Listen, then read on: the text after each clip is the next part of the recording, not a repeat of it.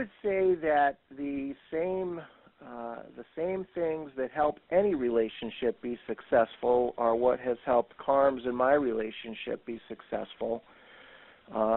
We have certainly a foundation of trust in each other and for each other. There's mutual respect. I respect him as a person and a professional, and I know he feels the same about me. We support each other. I think there's generally a sense with both of us that, the I've got your back kind of thing. If I learn something that I should, feel that I should share with Carm, I share that, and I know he does the same with me. If he hears something that I might want to know about that I don't hear directly, or he's concerned that I might not hear directly, we share that information with each other to make sure that we're not going to get tripped up. Our goals are aligned.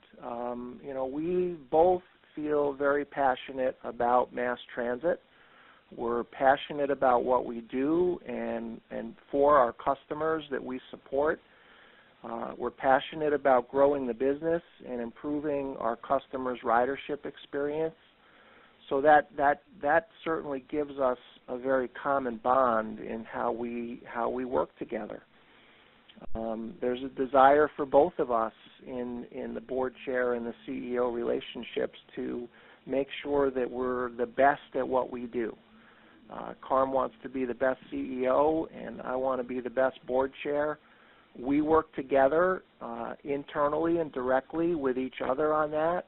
We work with others to help us in that, whether it's stakeholders who we meet with, whether it's attending APTA events or New York Public Transit events, anything that we can do to gain additional knowledge or expertise or awareness that will bring back information to the company and help us to do the best job we can is what we both strive to do.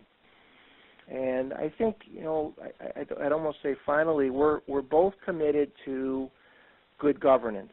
And we work at improving the governance model between the board and the CEO. Carm has staff resources that he allocates to the board committee chairs, and that gives the board the opportunity to work directly with some of the senior staff members at CDTA. It helps, again, both of those relationships beyond the board chair and the CEO. It helps the senior staff members and the board members be comfortable with the relationship as well. So I think it's a general commitment. It's the trust. It's the respect. And Carm and I have known each other for almost 18 years now.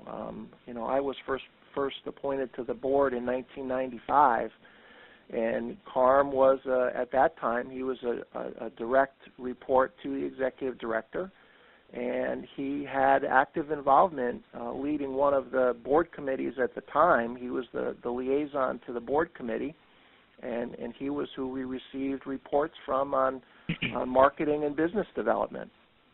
So we've gotten to grow together.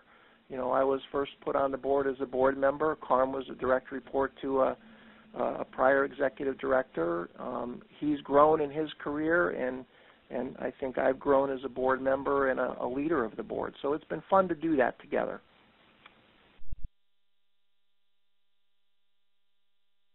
I think Dave and I share a passion for governance. And it's a little unusual. It's not a subject that is widely written about or something that people talk about at cocktail parties. But if you think about it, it is what makes many organizations go. So in that passion, we understand that the board is a living, breathing thing. It needs to be nurtured. It needs attention. Far too often, I think some of us make mistakes regarding boards in that we just assume that, well, people will come to meetings and people will read the things that we send to them in advance, and they're capable and able to make good decisions. That does not happen. In fact, when you assume that that's going to happen, oftentimes you get into trouble. Dave and I work at that. We work to nurture the board, keep the board engaged and involved. And by the board, I mean the members of the board. Each individual member is important to us, especially to Dave as leader of the board. And he oftentimes will point out to me things that I need to pay attention to, or hints and reminders about individuals, and how to keep them engaged, and frankly what makes them tick, what their area of interest is. It's something that I don't think gets enough attention nationally when we talk about whether it be corporations or agencies like ours, companies like ours, and what makes us all that successful. Dave and I spend a lot of time talking about the board, talking about productivity, talking about success, talking about vision, talking about what we want to accomplish, what legacy, what do we want to leave the company with when someday he and I are no longer here. That's inevitable, but I don't think oftentimes we spend enough time thinking about it, dealing with it. So that's been very key to our success. It's been key to our relationship. In any relationship, you have to care about the individual. And I think Dave and I care about each other. We care about CDTA. Obviously, we want CDTA to be the best that we possibly can make it, but we also care about each other. So I want Dave to be successful. I want the chair to be successful, and I know 100% how much Dave has invested in me personally and professionally.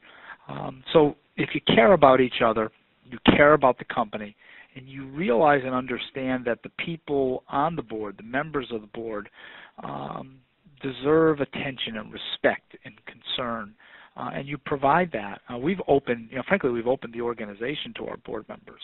Obviously, board members don't want to dabble in the day-to-day things, but they want to feel that the organization is open to them, welcoming and inviting. And I think at the end of the day, it has resulted in a solid organization, a good governance model, common sense, straightforward decision-making. Honestly, it doesn't get any better than that, and I think the relationship is what builds that. Very happy about it.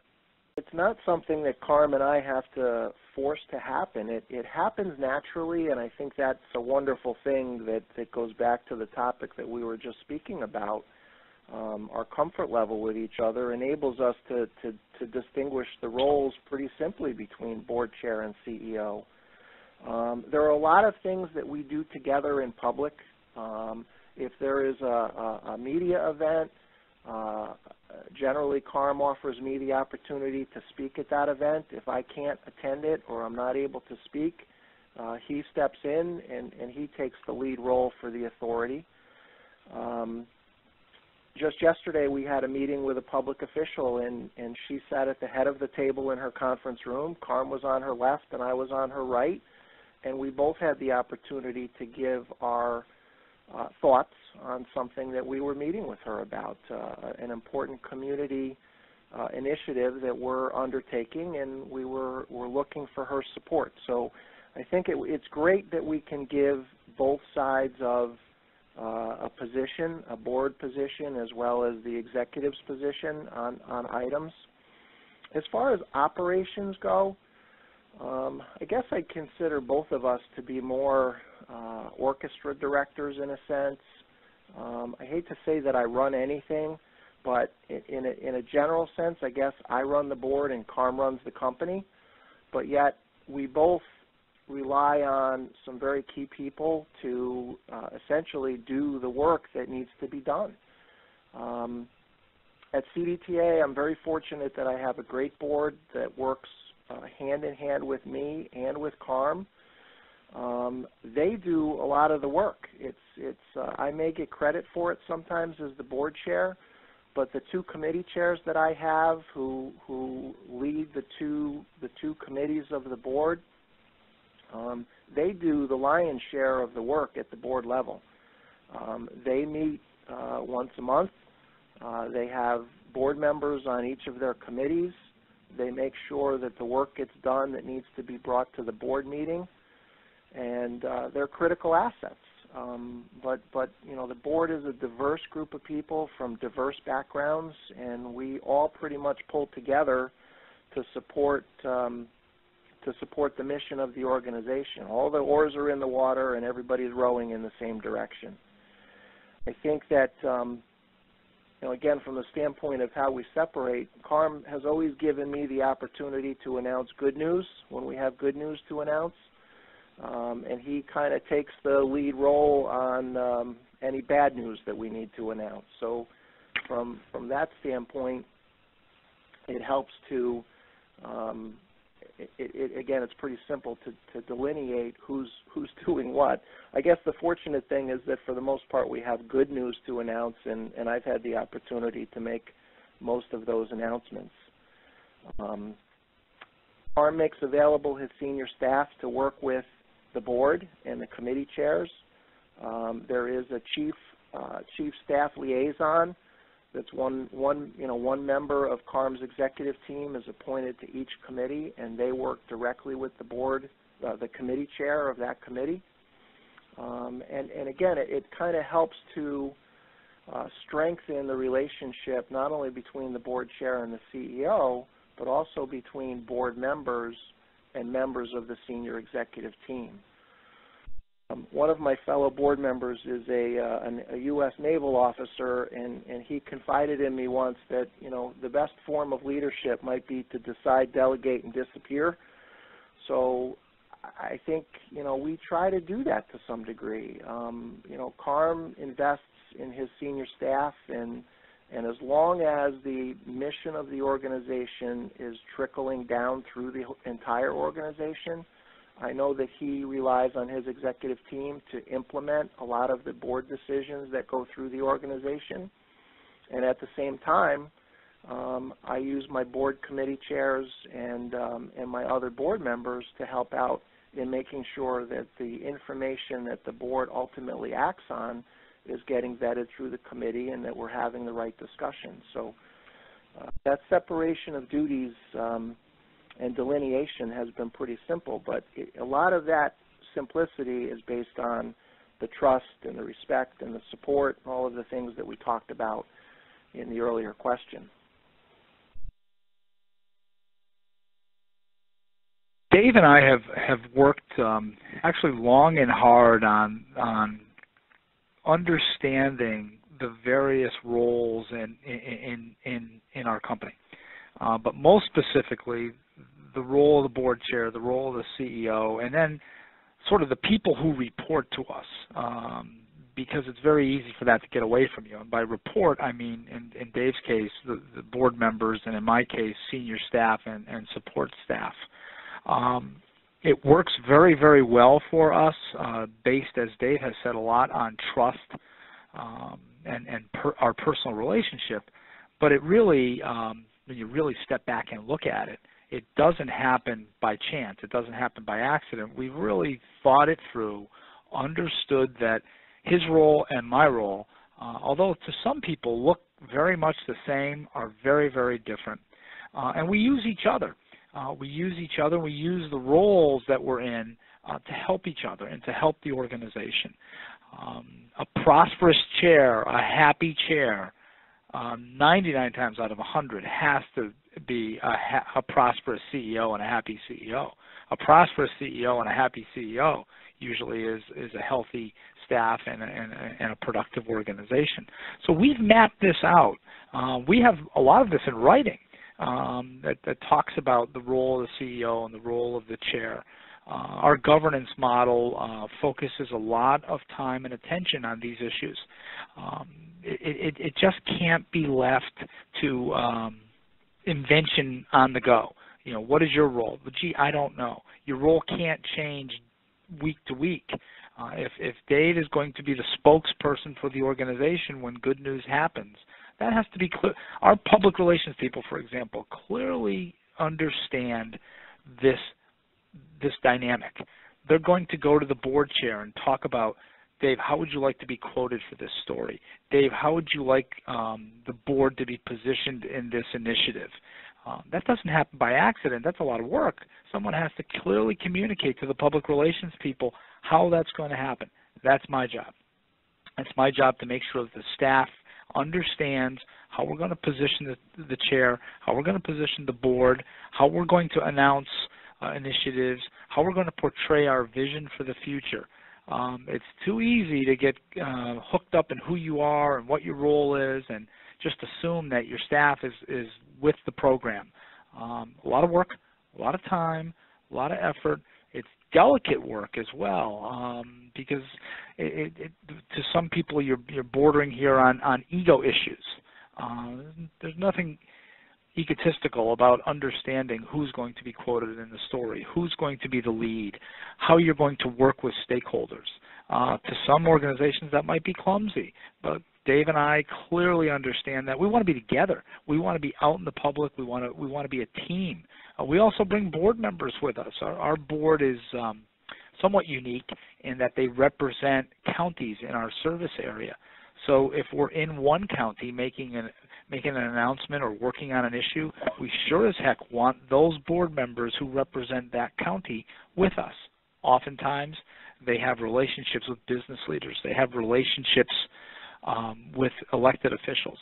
But even those decisions are not left to chance. It's a quick check-in with the board chair. Hey, what do you think of this idea? I think we would get a lot more yardage out of this if we brought our two board members from that county along.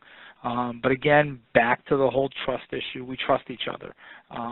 We have experience in this issue. We have experience with transit. We have experience with CDTA. So we build on experience and trust, and we've built a pretty successful relationship. Well, for Dave and I, change and progress has become a vehicle to work together. We use progress initiatives, change issues as ways to work closely together or more closely together. A couple of examples. A couple of years back, the board adopted a development plan to guide how our services are designed. We needed to get back to aligning our resources to customer demand. What do people want? What do people need from us? And Dave and I focused on community outreach. In order to get that done, we needed to be actively engaged with our community. And community is a pretty broad term because it's not just elected officials or business leaders. It's shop owners and major employers and ultimately the customers. So our service redesign project involved the community and was pushed by our board. And Dave worked with our board, with myself and our senior staff, worked with our board to get them to understand why it was critical that the community be involved in the system redesign. So using that, we redesigned our network. We've made it more productive. We've increased our ridership. Frankly, we've increased it to record levels. We just finished our year with a boarding count that is the highest it's been in 30 years. So Dave and I then transitioned from system redesign to what we're calling an innovation platform. And we now have a number of major initiatives in our innovation platform package that we're working on. All of those have components of community input and outreach. We've involved board members. Board members now, thanks to Dave's work, board members now are part of our presentation to communities. They're with us, arm in arm, making presentations to communities about things now that we want to do. And Dave has really set the bar high for me, high for the organization, has asked us to think of new ways to do things, new ways to generate revenue, and it's all a product of our partnership. We trust each other again. We know what the organization is capable of. And what we're doing now is pushing the organization, raising the bars of expectation, and now have a fully engaged board, a fully engaged staff who come to work really pleased because the organization expects more. What we're finding through our partnership, Dave and I, the more you ask of people, the more they will produce. If you set the bar low and don't expect a heck of a lot, that's probably what you're going to get. But our partnership has now produced a board that wants to do more, a staff that wants to do more, and an organization that is doing more. All-time record ridership, an open door with the community, and an innovation platform of projects that's taking us into areas that 5 years ago we never would have dreamed of. That's really, at the end of the day, when I go back and look at it, it's really a result of the partnership between Dave Stackrow and myself, a really productive CEO board chair relationship. I think one of the things that we did shortly after I became chair about a year ago, Carm and I recognized from, quite frankly, input from some of my fellow board members that we needed to revisit how we operate among ourselves at the board table. We've been using a governance model for about a decade where we have essentially a 3-committee structure. We have a governance committee. We have a performance oversight committee, which essentially addresses all of the operations of the company. And we have a planning committee, which deals with all of the necessary planning items, budgeting, procurement, planning for the future on any major initiatives. What was happening was that some of our meetings were starting to drag on. We had some members who were not able to attend or chose not to attend. Meetings were not ending at a time that was allowing other people to schedule things after meeting times. And often we would get off on tangents where what we were discussing had nothing to do with the agenda of the committee. So Carm and I set about working to pull together a retreat that was only for board members and the CEO. And we hashed out in about a half-a-day session, we hashed out some rules of the road for all of us going forward. We revised, tweaked the committee job descriptions, which really hadn't been updated at all in almost 10 years. They were working, so there was no reason to change them. But again, it was an opportunity for the board in addressing some of its other issues to update things to make them more relevant for the current times and the current board composition. And Carm and I worked together to pull that retreat together and make it successful.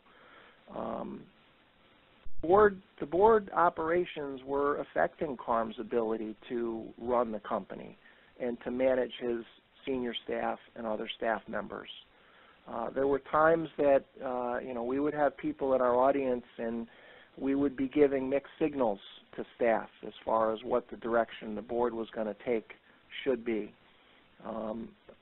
Some of the staff members felt that they needed to respond based on one board member's comments at a board meeting or a committee meeting. Even though it wasn't direction coming from the board, it was a sense on Carm's executive staff's part that they might need to take action or they might need to come up with answers. So we went from a period where there was a little bit of confusion. I hate to use the word that we were dysfunctional, but we were definitely not operating at our best. And as a result of that retreat, that we worked together to come up with an agenda and then to follow up with what the consensus agreements were coming out of that, that has certainly helped us to be operating in a better manner. I think that staff is a little more comfortable now with the board. We did get off track a little bit. And that happened over time. It happened with changes in board leadership, and that wasn't a good thing or a bad thing. It was just change. It happened with new board members coming onto the board, Possibly we didn't go through as much of a training session with some of our new board members as we could have, and that might have been helpful in making sure that we were all staying on track. But it was an initiative that we both agreed on early on. We addressed it within a couple of months of my becoming chair, and I think that the rules of the road that we adopted have been followed pretty well. And again, that I think has helped to give a clearer message as to where the board's coming from or where the board wants to head to both Carm and his senior staff members. If we're not in sync, if we're sending mixed messages, it doesn't help anybody because nobody knows which way to turn or which way to run. So it's something we've worked on. It's something I'm proud of, and again, I'm very proud of my board. I have great board members. It's just that we were all kind of going in different directions at times. I don't think we were all unified, and I don't think we were all in sync. And some of the changes that we've made to the governance platform have helped to realign all of that.